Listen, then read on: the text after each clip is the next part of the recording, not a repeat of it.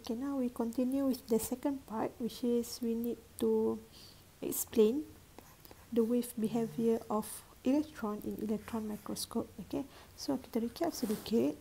We have learned in chapter 10, which is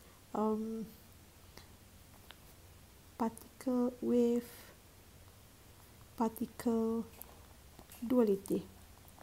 Okay, so what is mean by wave particle duality?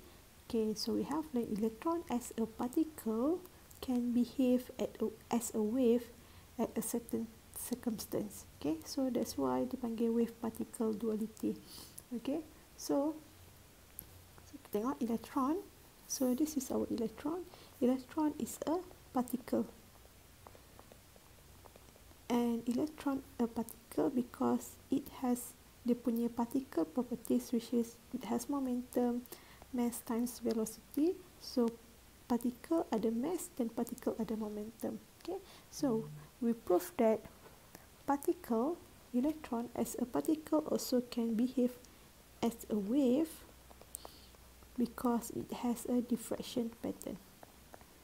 Okay, macam mana kita nampak diffraction pattern? As in the previous video, kita tengok dia ada diffraction pattern in Davison and Germer experiment. Okay, so from here kita belajar the de Broglie wavelength. So de Broglie wavelength, which is lambda equals to h over p. So lambda is the wave properties because it is a wavelength, and p is the particle properties because it is a momentum. Okay, so from lambda equals to hp, kita tahu juga lambda is equals to h over mv, and v here is the velocity. Okay, so another equation in chapter 10 yang kita dah belajar, which is kita baru belajar tadi, ialah lambda also equals to h over sec 2 mev. So ini ialah v besar.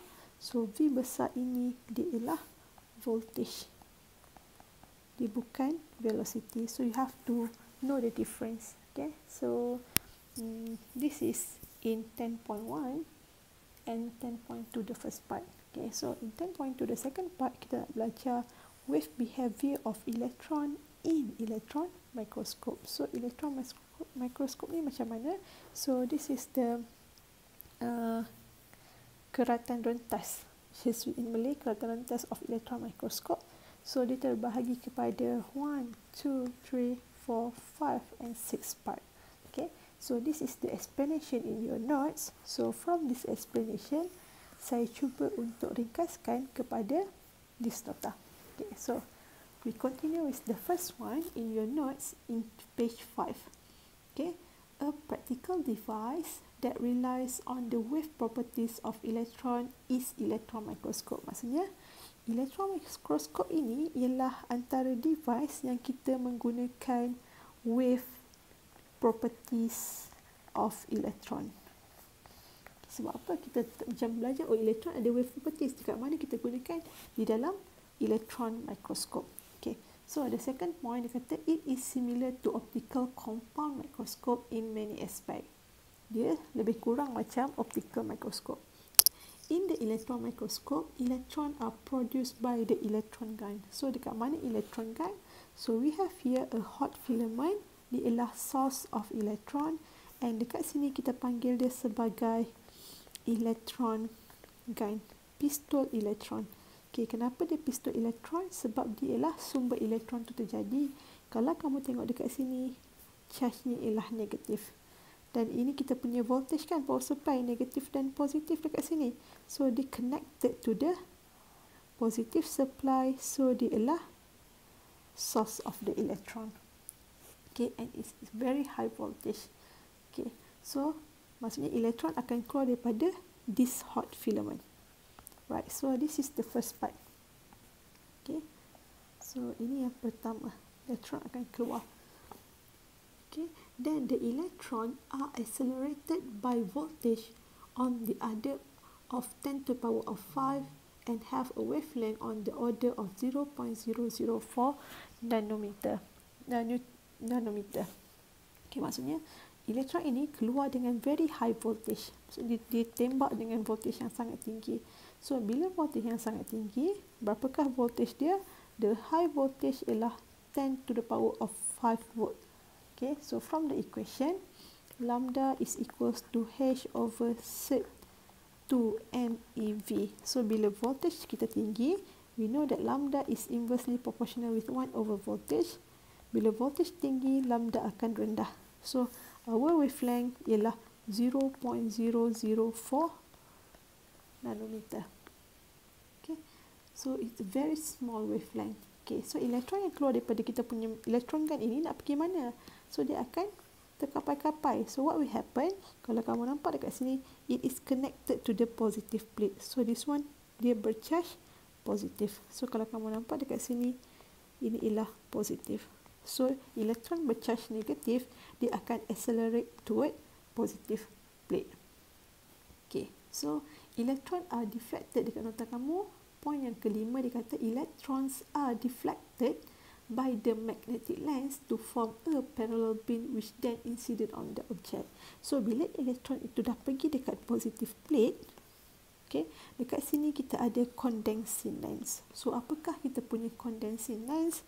This condensing lens we also call as a magnetic lens. Okay, magnetic lens ni apa? Magnetic lens ni dia ialah magnet. So, this is magnet.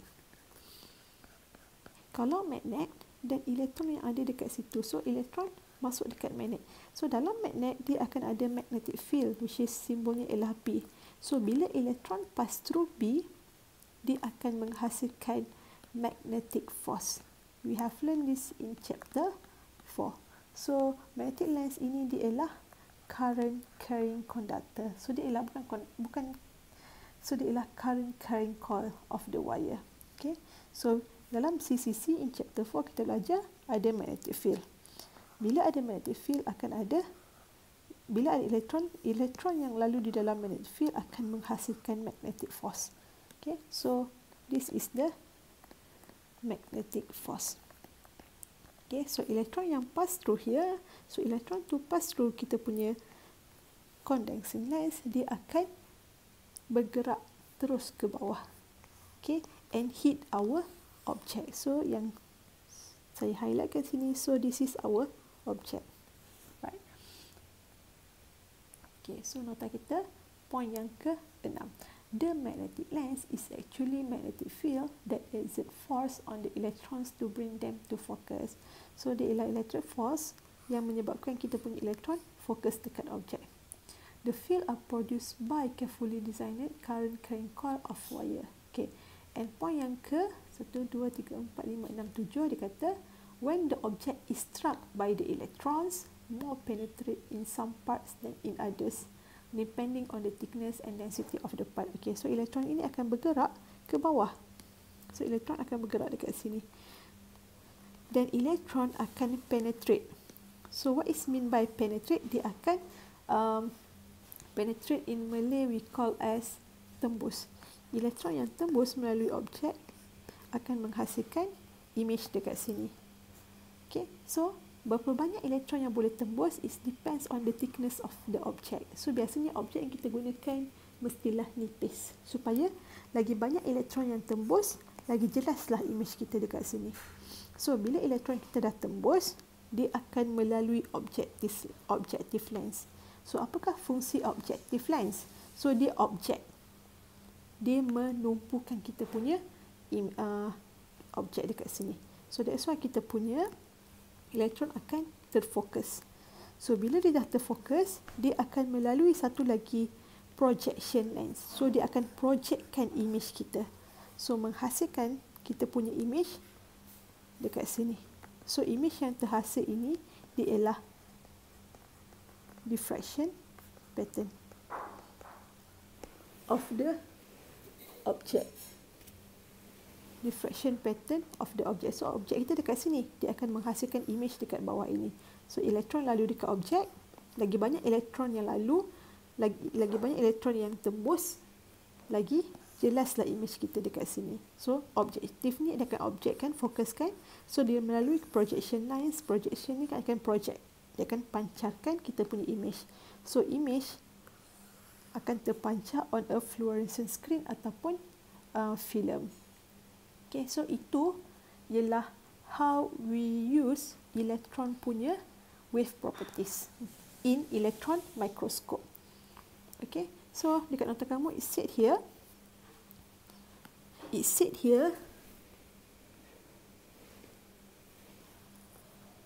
okay, when the object is struck by the electron, more penetrate in some parts than in others, depending on the thickness and density of the part. Maksudnya it depends on the density of kita punya object.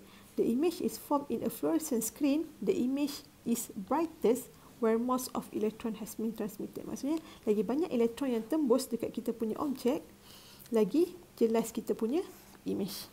Okay, so there are two types of electron microscope. The first one ialah transmission electron microscope, which is this one. Dia ialah transmission electron microscope. The second one ialah scanning electron microscope. So this one ialah scanning electron microscope. Kalau transmission dia produce two-dimensional, kalau scanning dia produce three-dimensional. Okay, so this is the uses of wave properties of the electron. Then we go to the next learning objective ialah 10.2c, state the advantages of electron microscope compared to the optical microscope. So electron microscope ialah yang kita belajar tadi, dan optical microscope ialah mikroskop biasa yang kita gunakan dalam lab. Okay, so the first one, the advantages of electron microscope. Okay, the first one, dia punya resolving power of electron microscope is much higher than the optical microscope. Okay, the resolving power is inversely proportional to the wavelength. So kita tahu from the equation, lambda equals to h over sec 2 MeV equals to h over mv. So dia kata resolving power is inversely proportional to wavelength. Maksudnya the smaller the wavelength means greater resolving power or the ability of. Maksudnya kita punya lambda, semakin kecil lambda, maksudnya semakin rapat kita punya diffraction pattern, semakin jelaslah kita punya resolving power. Okay, so the first one kita boleh kata advantage dia ialah resolving power electron microscope is higher than the optical microscope. Okay, the second one, this is because electron can be accelerated to a very high kinetic energy, giving them a very short wavelength. Kan kita gunakan kita punya voltage ialah 10 to the power of 5 volt. Dan kita punya lambda ialah 0.004 nanometer. So lambda sangat rendah menyebabkan voltage sangat tinggi. Bila voltage sangat tinggi, electron accelerated at very high kinetic energy.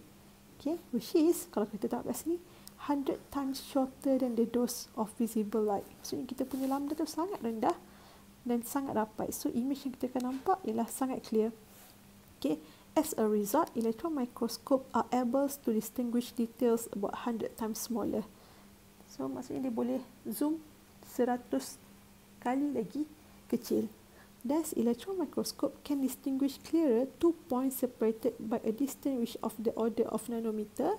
Maksudnya jarak antara 2 point itu, ni jarak dia nanometer, which is sangat kecil. Nanometer ialah darab 10 to the power of negative 9 meter. Okay, but compound microscope, which is mikroskop biasa, dia only distinguish clearer 2 points separated only micrometer. So micrometer ialah from here to here, darab 10 kuasa negatif 6 meter. So the first point yang kamu boleh kata advantage of kita punya electron microscope, the first one dia kata resolving power is much higher than optical microscope. The second one you boleh kata able to distinguish details about 100 times smaller, and the second one you boleh cakap, and the third one you boleh kata can produce 2D and 3D image. So ini antara advantages of electron microscope, sebab dia accelerate very high voltage menyebabkan lambdanya sangat rendah. Bila lambda rendah akan mendapat image yang sangat jelas. Okay? Tetapi dia ada juga disadvantages. So apakah disadvantage dia? Disadvantages dia Okay, the first one you boleh tulis dia large in scale, maksudnya electron microscope ni sangat besar. The second one dia expensive, which is mahal, and the third one it is very high maintenance. Okay, so ini antara advantages of electron microscope compared to the optical microscope, right? So that's it for 10.2.